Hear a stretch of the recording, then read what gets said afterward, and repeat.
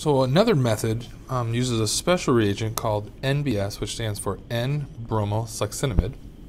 And what this gives us is actually an allylic bromination. So a lot of times we've been adding bromine to alkanes, or we've been adding bromine to alkenes, pi bonds. But what another method, another useful tool for reactions would be to do an allylic bromination, where we'll be adding bromine to the carbons that are one bond away from the alkene. That's the allylic position. Carbon 4 and carbon 1 are allylic carbons. So it'd be nice to be able to do that. So that's what NBS allows us to do. So like similar reactions, or similar radical reactions, the first step is going to be an initiation. So we have some energy source, and this nitrogen-bromine bond, which perhaps looks kind of silly or different to you, is broken. That's our initiation step. And so initiation is right there. And that's going to give us two radicals.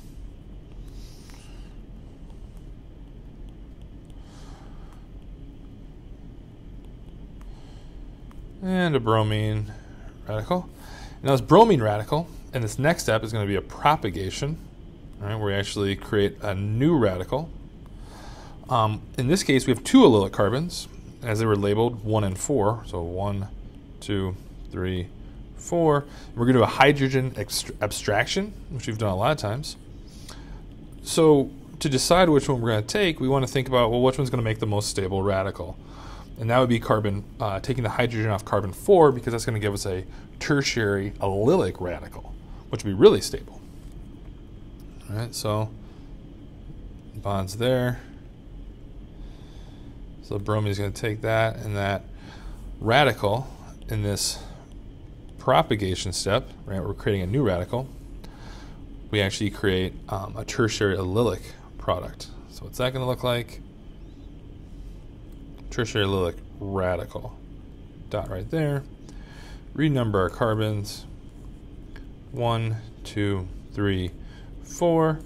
And of course we also made HBr. And that's going to become important in a second. So that's a propagation step. So it actually gets us to something like this. So a really stable tertiary allylic. Tertiary, one, it's bound to 3 different carbons, allylic carbon. A radical. So to keep going on this, there's something special about this NBS. And what's special about it is this next step. So what NBS does is actually going to create a very small amount of Br2. So how does it do that? Well, we just generated HBr. So everything's normal at this point. And let's say we have some more NBS floating around, right? So this is a reagent, probably at least a 1-to-1, maybe more, maybe 2 equivalents of this for one of this. Let's say this reacts with HBr. So how's that going to react with HBr? It's going to react like a base, so it's going to be a protonation.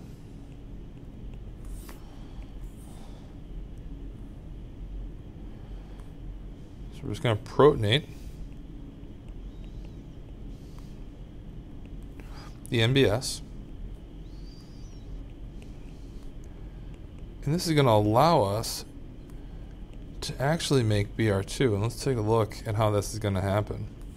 So we made Br minus in the meantime. So this is going to work. Is this bromine is actually going to react with the other bromine. And this nitrogen-bromine bond, which isn't that strong in the first place, it's pretty reactive, it's going to break. We're going to move those electrons up.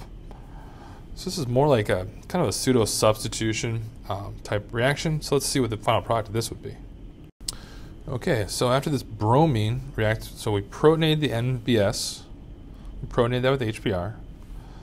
That gets us to this protonated NBS, where then the Br minus that we generated in this first step can actually react with the bromine, create a new bromine-bromine bond, break the nitrogen-bromine bond.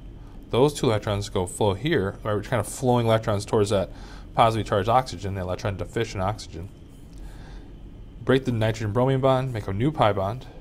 We break the pi bond here, and we get to this two stable intermediates. Now, this Br2 now is going to come back into play with this. So how does that going to look? So now we're going back to doing some radical chemistry. So we took kind of break, did some 2-electron chemistry, and now we're going to go back in and do some radical chemistry. All right, so now we're pulling back down that first propagation step, where the NBS, the initiation, the NBS bond broke, made a Br dot, and that did a hydrogen abstraction. And that made a tertiary allylic radical, right? So tertiary allylic, really stable. And now we're going to have that actually react with the Br2 we just made with the NBS. So the reason why this works is because we make a very small amount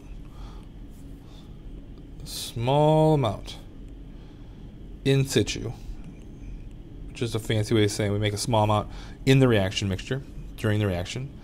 And whenever we make it, this Br2 is going to react with this radical right away, instead of having the Br2 react with an alkene like we've seen before where we make bromonium ions. So what's going to happen? It's another propagation step.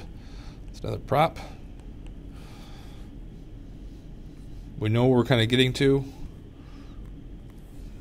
All right, 1, 2, 3, 4. Look back at our first product. I want to get that bromine on carbon 4. Of course, with radicals, there's no rearrangements. There are resonance structures, but this is the most stable resonance form. And because of propagation, right? Propagation is you always make a new radical at the end. Termination, you bring two radicals together. You could also do a termination step. That would just involve maybe if you're making this is floating around, maybe this finds one of these, and that would be a termination step. But that's not necessary to see here. Big takeaways: NBS reacts, makes a bromine, abstracts the hydrogen, makes a radical. Then from that, you made HBr, and that HBr reacts with NBS to make Br2. Right now, we're doing two electrons at a time. Once you make that Br2, you go back, and that Br2 reacts with that original radical, allylic radical that you made. And that gets you the product, and another Br dot.